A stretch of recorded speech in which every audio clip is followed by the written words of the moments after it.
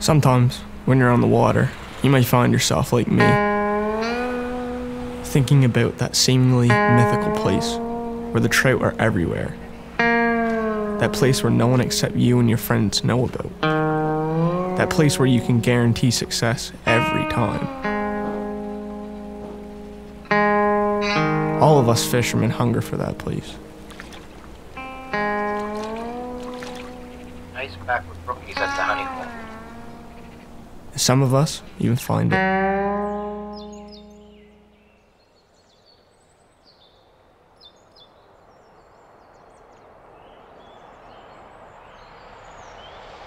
Use 3. I think I have 4 there, so. This is your mayfly go-to, right? This is it. Luckily, there's no name for it, so people can't just look it up. That's right. I'm Scott Anderson, and I've been on the Eastern Shore for about 16 years. I'm a minister at a church here, and I came to the Eastern Shore about a year before I moved here for the purpose of checking out the trout.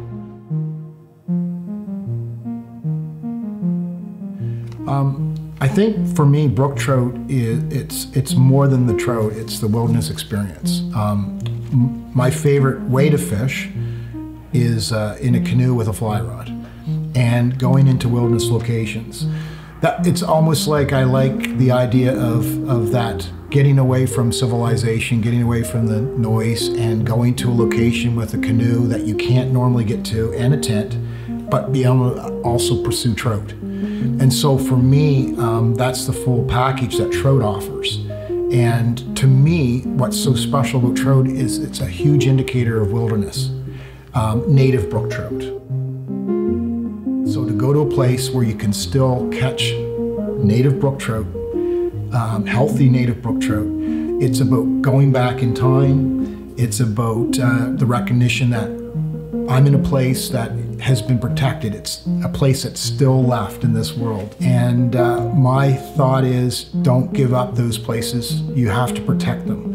And you have to be very careful because, again, the lakes and systems in Nova Scotia, they're small, they're extremely sensitive, and I don't think it takes a whole lot to impact that trout ecosystem. So they're very, very special. And so for me, you know, you take a few fish, I take a couple fish, but I catch and release the majority. But those special honey holes, you have to be very careful, yeah.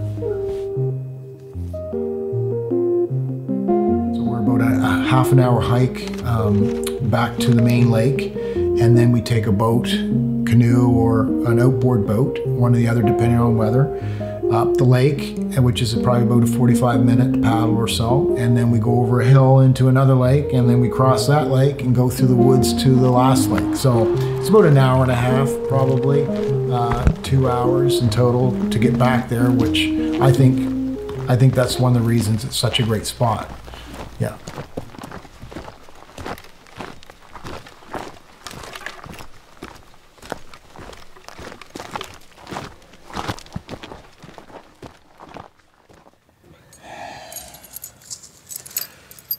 It's a little tiny key. There it is.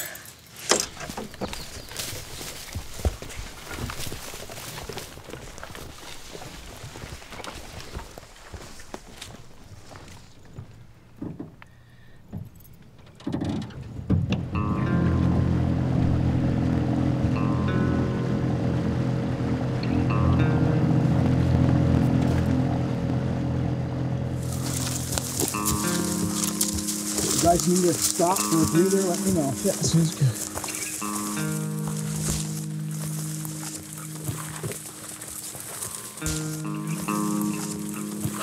This guy's an animal, holy smokes. Been hiking here, what is it, like, probably like 26 degrees. Black flies everywhere.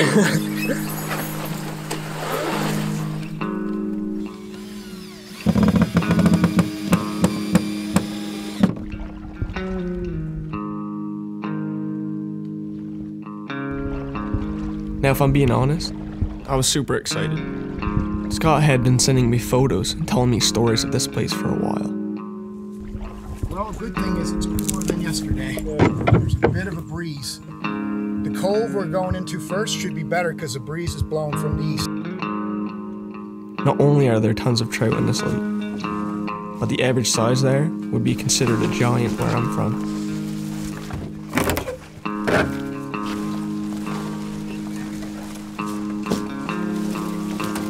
"14 to 18-inch brookies, all after one thing. And that one thing had already come and gone.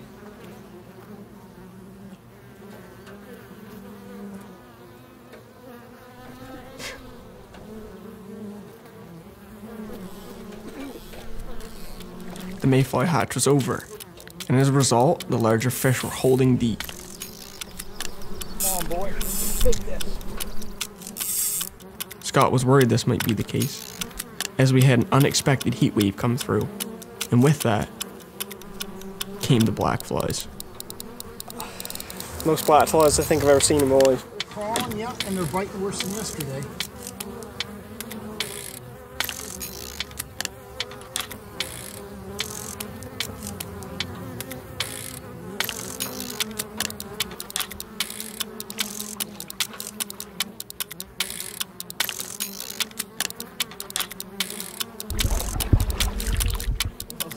It ain't too bad. Slow pulls me off a little bit. But other than that, I don't know. Might get pneumonia. Hiking 2 hours through the woods, enduring thousands of black flies, only to find out that the trout weren't even feeding. You might consider that a fail. I mean, it seems that way. But you must realize one thing. A guy like Scott, who's willing to drag a canoe through the middle of thickets, cross lakes 2 hours from civilization, and all of that, usually by himself, isn't a guy who just gives up and goes home. Well, I see blood in the bottom of the canoe. Probably from Will. Holy mackerel. He's been nailed by them. There was a little spot of blood like that. Yeah, well, I was going into an area there we're going later, and I started hiking the hike this morning, and my right foot started aching a bit. I got back and I got down the run, and it kept getting a little worse, and I got to the base and I'm like, I must have broke my foot. I'm like, I gotta get out of here, what's wrong? The pain was like just getting bad. I got back across the lake and had to crawl hands and knees. I crawled, I don't know, 400 or 500 meters and had to stop on a hill and called a friend. He came in with the ATV, threw me on the back, took me right to the hospital. I said, I must have broke my foot. I don't know what's going on. Anyway, I had gout. And a guy that I paddle with is a doctor, and I told him the story, and he said, well, what were you doing? I said, well, that year I was eating a lot of trout. I was eating it for smoking it, eating it for lunch. I mean, I was keeping a lot of trout and eating a lot of trout. And he said it's a known fact that trout cause gout. And he said they call it trout gout. That's crazy. So I backed off the trout.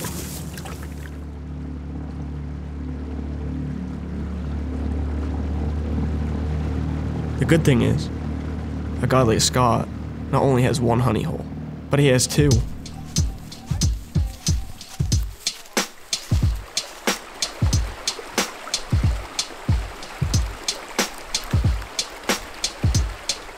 Look, they're brothers. Mash the hatch.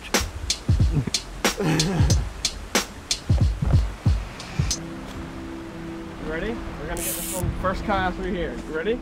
Yeah.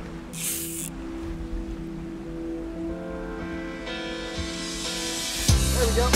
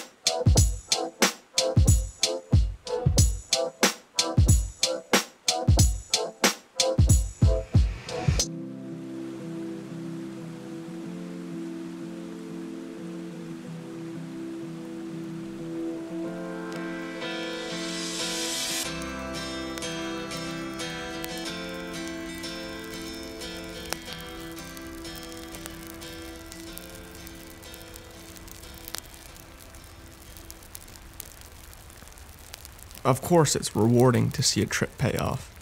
We ended up catching 25 in that hole that day. But something dawned on me while back there. A honey hole had been redefined for me. Not only is it about the quality of fish, but it's just as much about the journey there.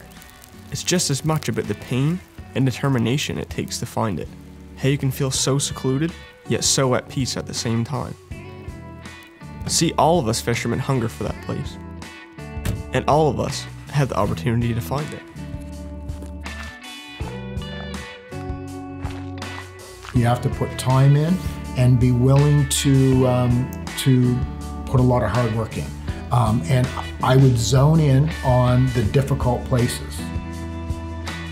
And you can look at lakes on the map and you can look at systems and it can indicate this might be a possible spot. I would say talk to some good local people, and eventually you put the time in, you're gonna find a spot. And I've only had 3 in my life I call honey holes, but boy oh boy, they were worth it.